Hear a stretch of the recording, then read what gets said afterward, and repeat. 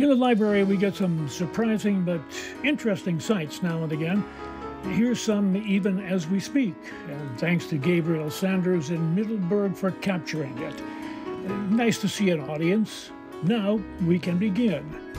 Characters are always dropping by. Most, like this one, captured by Cynthia Roth in Catawissa, will work for food.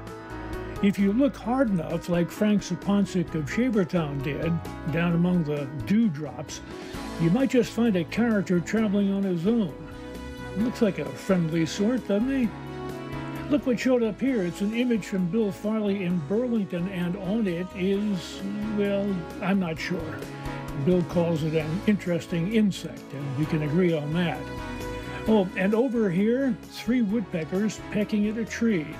Abby Guardiani sent it in from Jim Thorpe. What is it they say? 2's company, 3's a crowd? But not here. Well, time to move on, leaving the dullness of winter and the not quite there images of spring behind. Sherry Skrutsky and Archibald offered the subject and titled it Bursting with Color, and it surely is. A little rain brings out the zest in the flowers. They become glowing works of living art. Sonia Pastucha, Brandonville, showed this one.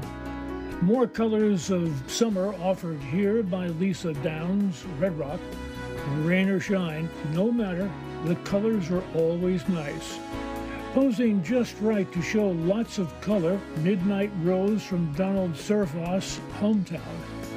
Our search for spring beauty sometimes can be interrupted. Jim Lake, Gouldsboro, suggested here that his sunny day had suddenly been cut in half. Well, everything straightens out in the end. After the storm at Lackawanna State Park, from Robin Lassacero, Dalton.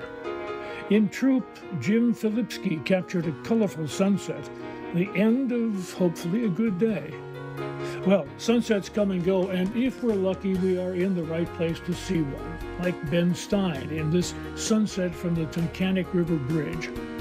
Well, all for now. Keep looking for images, and remember, see it, save it, send it on in to the PhotoLink Library. I'm Mike Stevens.